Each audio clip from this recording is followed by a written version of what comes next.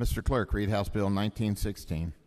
House Bill 1916 by Representative McCollum to create Arkansas Day. Representative McCollum, you're recognized to explain the bill.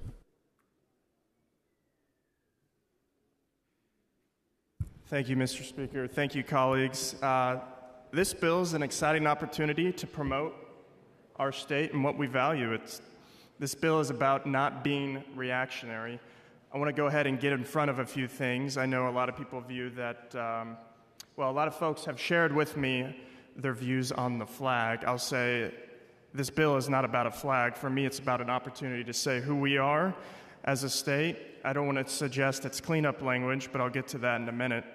And I understand there's a lot of different views here on the flag, which anytime you talk about this particular flag, there is a tension point.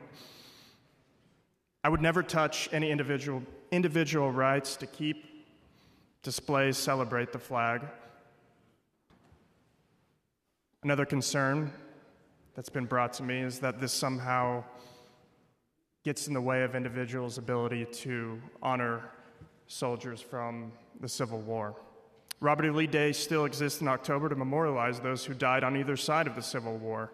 So the history of this bill, and what I learned when sponsors of another similar bill brought this bill to me, I did a little studying. I did a little look into our past in this very chamber.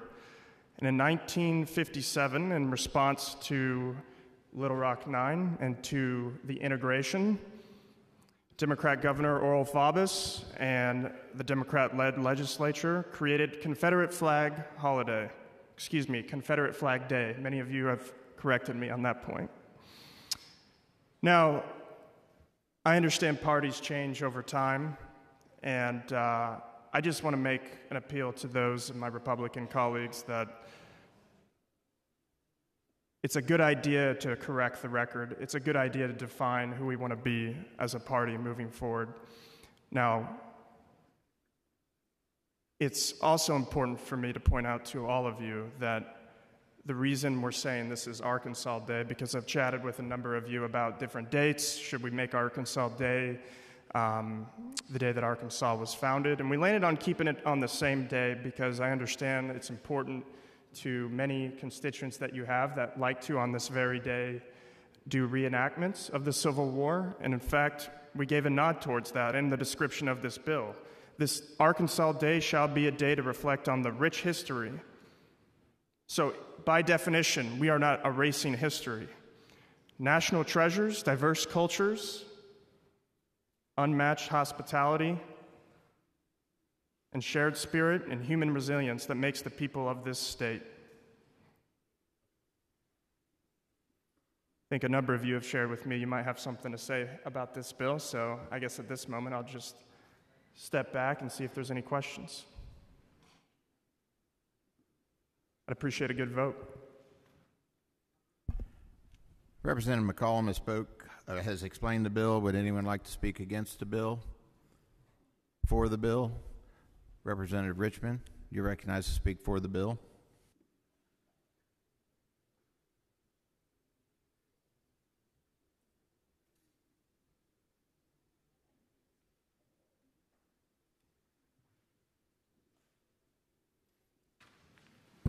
Thank you, Mr. Speaker. Thank you, colleagues. I would say that I had no intention of coming down here, but that's been used so many times that nobody believes it anymore. So there's no reason to even say that. So I'll talk directly about this bill. Now, what I will tell you is if I thought we were erasing history, if I thought we were erasing some type of dedication to those men that fell during the Civil War on both sides, especially on the Confederate side, considering what we're talking about, there's no way that I would support this bill, because I truly believe that when you erase history, you're bound to start repeating that history at some point. Some generation will make that mistake again.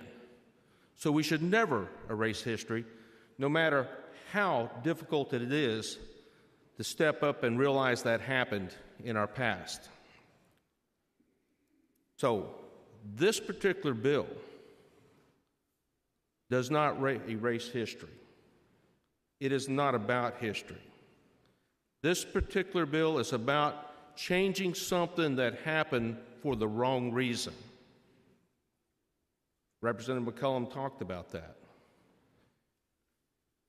The people that were in political power there when desegregation was occurring in our schools reached out and poked that population in the eye in a way that they thought they could do.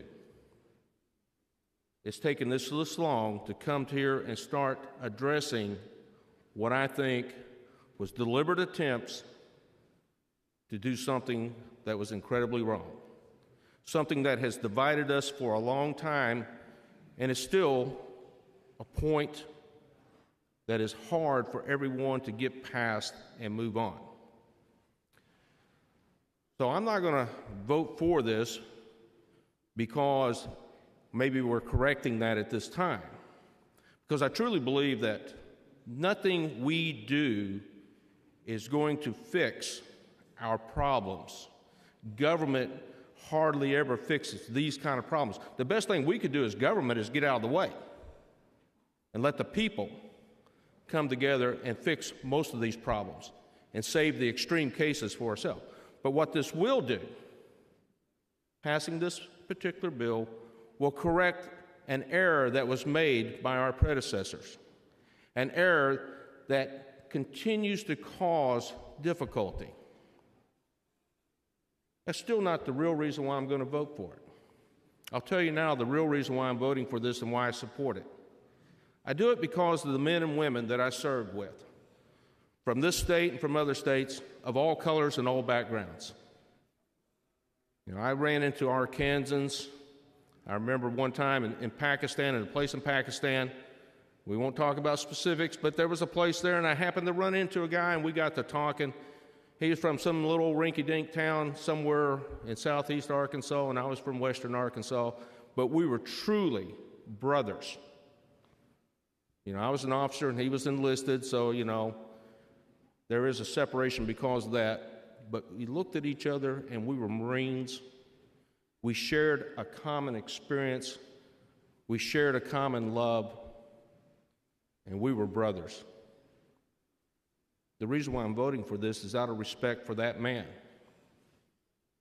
He didn't get to come home. I'm voting for this because they deserve it. Those men and women who stepped up despite what kind of reception they may have received when they come back home, whether it was World War II or any other conflict, they served their country. A lot has changed. And there still needs to be some change, and this is just a step in the right direction to show the respect for those men and what they gave up and what they did for us. So I'm a yes, and I'd appreciate a good vote. Thank you. Representative Richmond has explained the bill, or spoke for the bill. Would anybody like to speak against the bill? For the bill?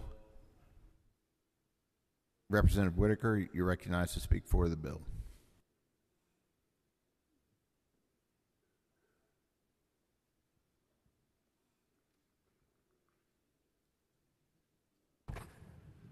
Thank you, Mr. Speaker. Good afternoon, colleagues.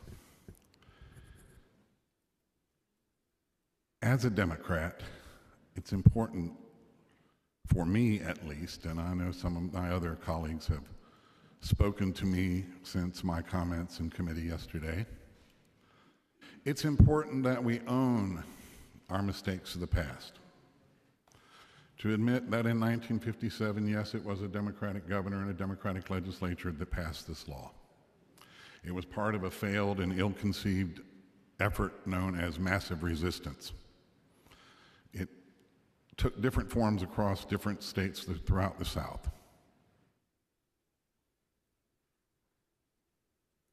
You may have seen emails from folks who say that this bill is some attempt to erase history or to cancel someone's culture.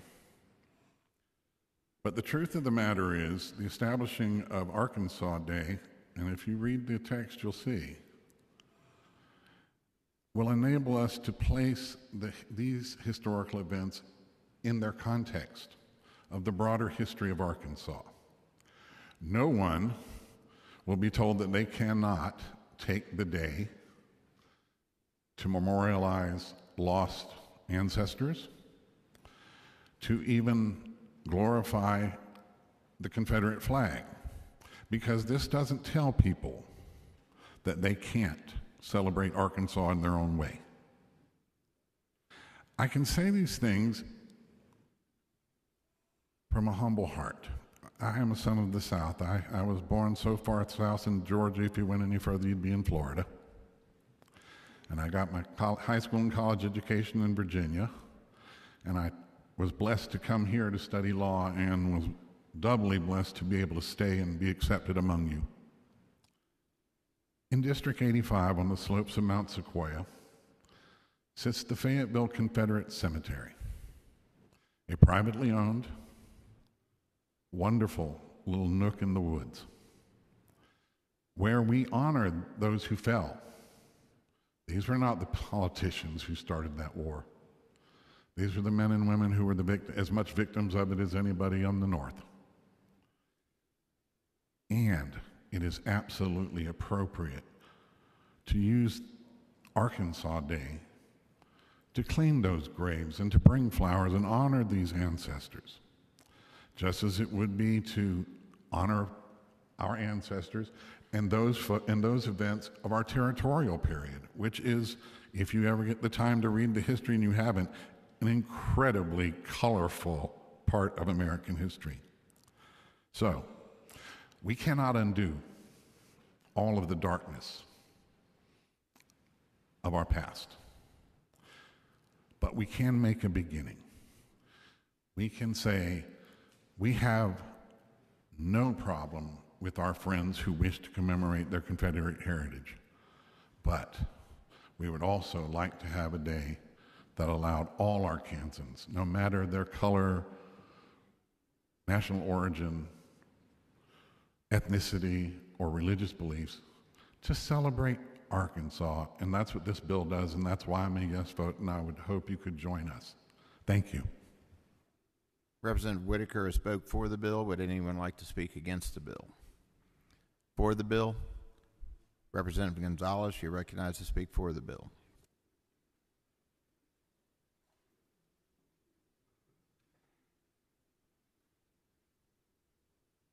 Thank you, Mr. Speaker. Colleagues, I've been involved in fighting against bills that I saw as changing a part of our history, changing the meaning of the stars on the flags. I've fought against those in committee. I've been on state agencies for a while. Representative Collins came to me early this session with this similar idea. I don't know if it was this exact same bill or not.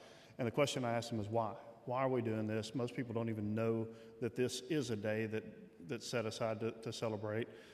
To me, it was just bringing something up to people's attention to call, racism out. So when I found out that Representative McCollum was running this, he approached me to ask if I could support it. Initially, I was, no, I'm not.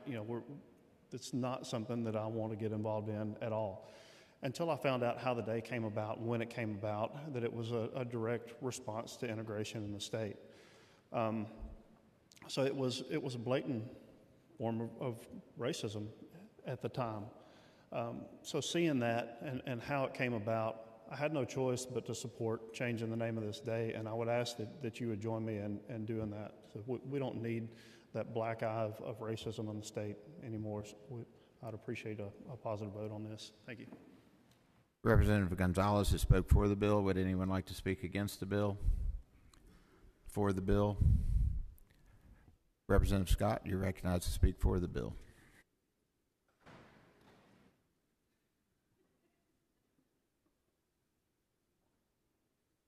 Colleagues, let there be no doubt that this bill still does not erase history. Erasing history is impossible. It simply is. But even if we could, I wouldn't want to. I'm a student of history. I want to hold everything to the light, the good, the bad, the ugly, especially our difficult moments, which we should never forget as a country. Repealing Confederate Flag Day, a day most of us probably didn't even know existed until recently, or this session when the bill was filed,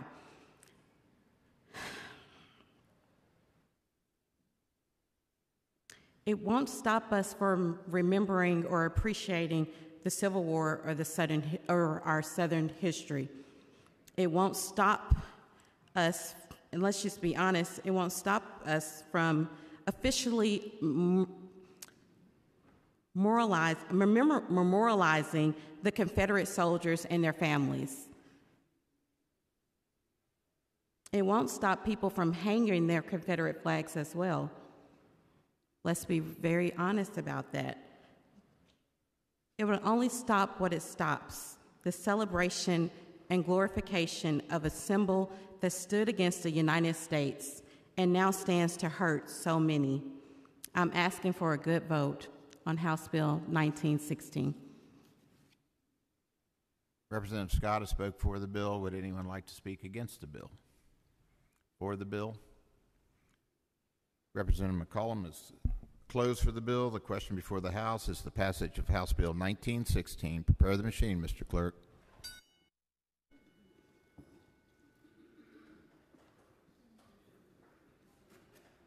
Has everyone voted?